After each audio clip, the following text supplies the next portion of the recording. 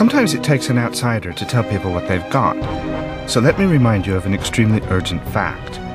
Nowhere in the world is there a landscape more artfully worked or more lovely to behold than the countryside of Britain. But when I look around the country today, I see litter and rubbish piling up and ruining the landscape. It's just not the place that I fell in love with. When I first came to Britain in 1972, I was instantly smitten with the place, and for all kinds of reasons. A big part of what appealed to me about Britain was how tidy it was, how orderly, how civilized and well put together. I'd never been to a place that was so manicured and so loved. But now we should be ashamed of the mess that we allow to greet visitors. I think it's not that clean. We've been looking and it's not very good. It's not a clean city, obviously. We noticed a lot of local people just leaving their litter around. So we were actually quite shocked about that. Increasingly, wherever you go, you are met by an all too literal underlayer of grubbiness and squalor. I don't understand what's happened, what's gone wrong, and why people are willing to live with it.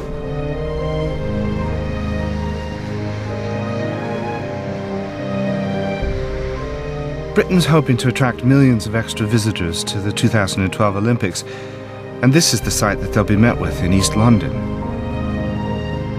If you came to London, you would want to see one of London's iconic landmarks, and you would come and take a stroll along the river. And you look down into the water, you will see rubbish floating past.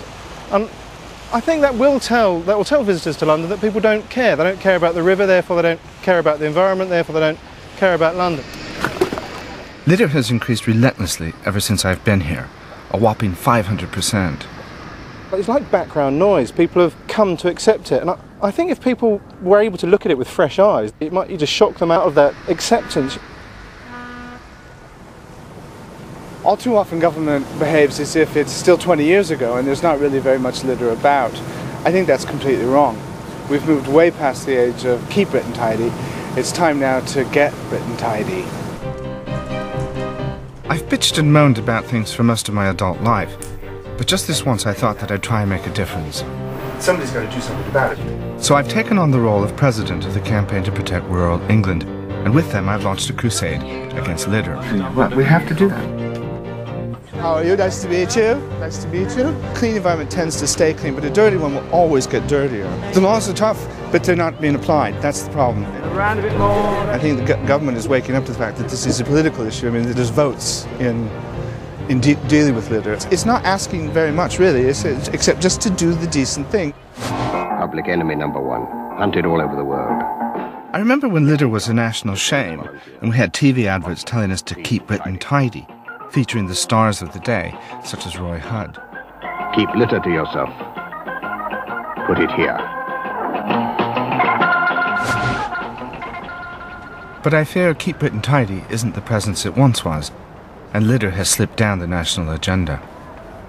Keep Britain tidy used to be very visible, and now we don't see them anything like as much. Where have you been? What's happened? Well, Keep Britain Tidy is part of the heritage. In the 70s, we did a lot of very high-profile television advertising with top, A-list celebrities. Two things have happened, really. One is that the media has changed, so we don't have 3 or 4 television channels, we have 300 or 400 now.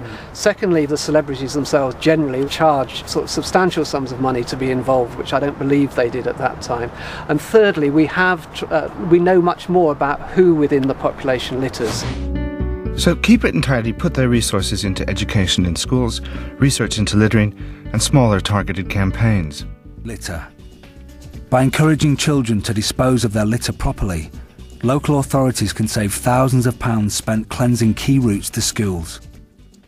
But this leaves us with no high-profile campaign to remind us that it's our job to take care of our own litter. And that's a story I hear all the time. No national plan and no real leadership. Take, for example, the laws on littering.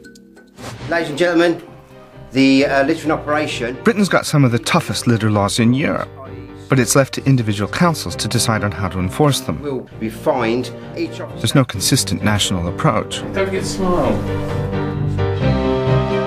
Here in the London borough of Southwark, they track down litterers and hit them with fixed penalties of up to £75, nearly 3,000 issued in the last year. Yet other councils, such as Camden across the river, don't bother catching litter louts. They issued 0 fines last year. So that sends out a mixed message. Some places it's okay to drop your trash on the streets. Yeah, if you take this side, walk up that way. And other places it's not. I'm not an unquestioning fan of fines, but I think they're needed now, and they seem to work. 4 years ago, Southwark was one of the dirtiest boroughs in the UK. Now it's one of the cleanest in London. And I don't think that it's a coincidence that they've enthusiastically embraced the fixed penalty notice. That's my fine. I've £75.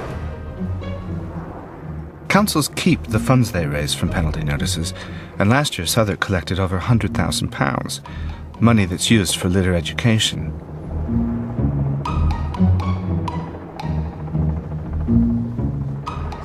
Okay, anything else, somebody? You quite clearly put it on the floor and walked away from it. I've picked it up since. So, in Section 87 of the EPA, and they're going to issue a fixed penalty fine. You can't? Yes, I can. Where's the litter?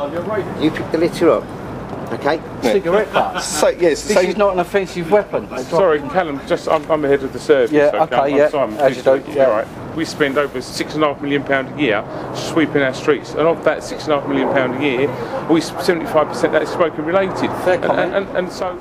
I don't have any argument with the concept, but when you see poor guy get caught like this, Don't go soft on me, Bill. And the fine of a littering offence under Section 87. No, you have to do it. But otherwise, we just. I mean, you know, when I got here in 2002, we were the 3rd, 4th dirtiest borough in London.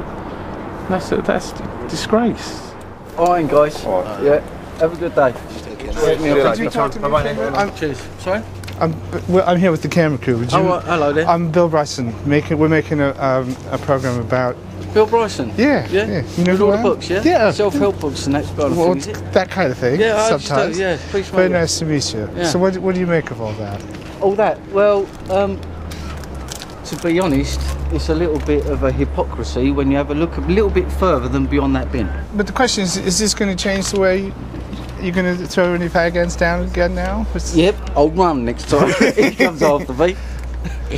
To be honest, Bill, you are doing a good job. Go over. I've been to Japan, South America, been to America, and England's streets, they are quite a mess, to be honest. Take care of yourself. You have a good day, guys. Nice to meet you. Good luck to you. It cost me £50, but all the best. And you take care. Be lucky. So £50 is a lot just to throw a cigarette butt down, but this is the kind of thing it takes in order to modify people's behaviour. The trouble with fines as a deterrent is that in most circumstances you face almost no chance of being caught. In fact, if you live in Camden, Harrogate, Derbyshire, Salisbury, Stamford or Woking, to name just a few of the 74 authorities that gave out no fixed penalty litter notices at all last year, you won't be caught at all, ever. And when I look around, I don't see a great deal of political will to do anything about it. Well, I think it could be very attractive to be the great waste dictator, you know, and be able to say, this will happen, there won't be any more of this, and I will choose all the penalties. But could you imagine what my postbag would be like? I mean, I would probably be lynched. Pardon me, but you should see my postbag.